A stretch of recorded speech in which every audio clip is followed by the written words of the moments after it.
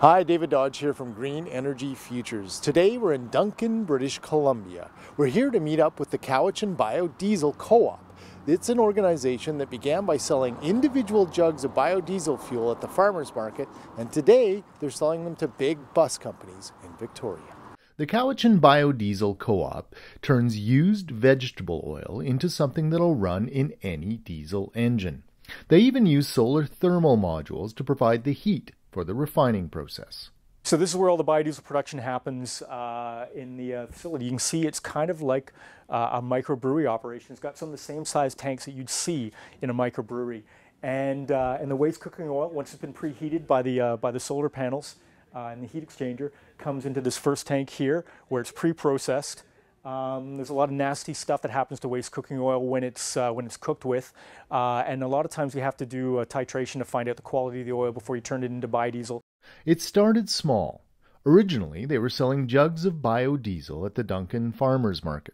But starting in 2012, the Cowichan Bio-Diesel Co-op brought on a partner that tripled the demand for their product. Now, CVS Cruise Victoria is a sightseeing and tour operator here in Victoria, BC, and behind us is one of our Prevost H340 highway coaches. It's our premier charter coach. We have a fleet of 19 buses and over 35 staff.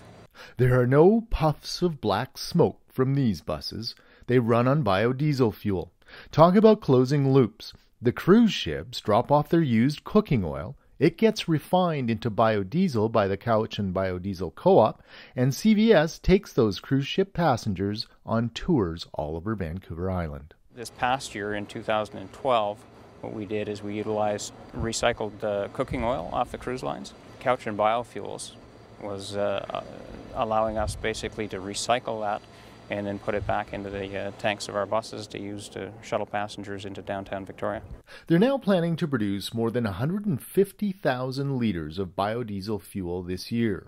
And they're even bringing on the local county as a customer.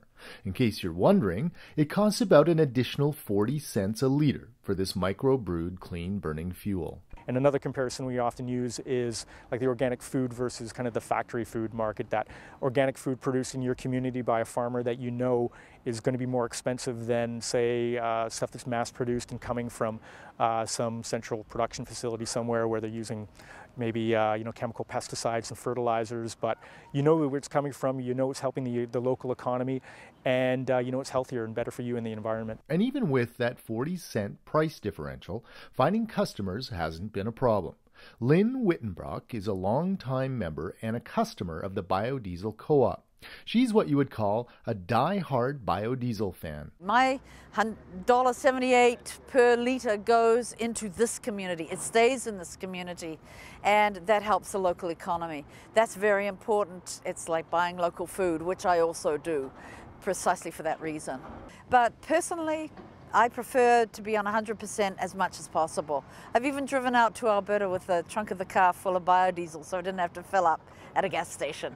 And the biodiesel really is a healthier, more carbon-friendly transportation fuel. I think when you lump everything together, there's about an 80% reduction in emissions when you use biodiesel over fossil diesel.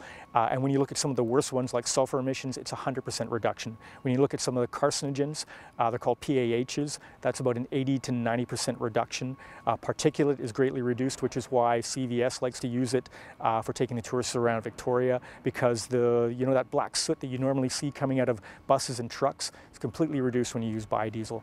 To learn more about the Cowichan Bio-Diesel Co-op, as well as see photos, our blog and podcast, go to greenenergyfutures.ca. We'd love to hear from you. Check out our Facebook page or send us a tweet or email. Thanks for watching. For Green Energy Futures, I'm David Dodge.